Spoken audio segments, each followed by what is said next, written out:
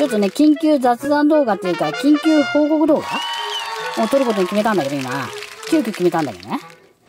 なんかね、椅子を買ったんだよね。なんて言うんだっけ、こういうの。なんかほら、ゲーミングチェアみたいなやつを楽天で買ったんだけど、今ね、それでチンパが今まで使ってたやつを解体して、新しいやつを組み立てようとしたら、ちょっとね、不良品なんだよね。何が不良っていうと、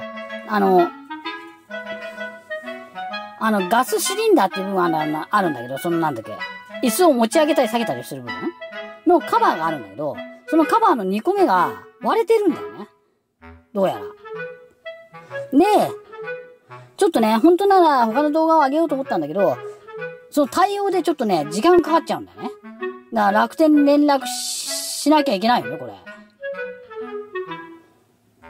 多分楽天っていうかメーカーっていうか、今それも調べてるんだけど、で、それで時間がちょっとかかりそうだと。なんか最近多いよね、チンパ。買うと不良品に当たる確率が。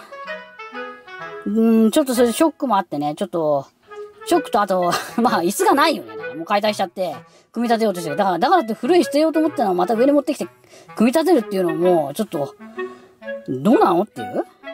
でも無理だよね、もう。疲れちゃって。だから、なんとかね、今、連絡手段を探してなんとかしようと思う。って感じで今頑張るから、ちょっとね、今日は、ちょっと、そんな悲しみと、ちょっと、虚しさと、ちょっと、やるせなさの、ちょっとこんな動画になっちゃうんだけど、ほんと、まあ、しょうがないよね。だから、こういうのは運だから。で、どうしようかなって今思ってるってところです。うん。辛いね。うん。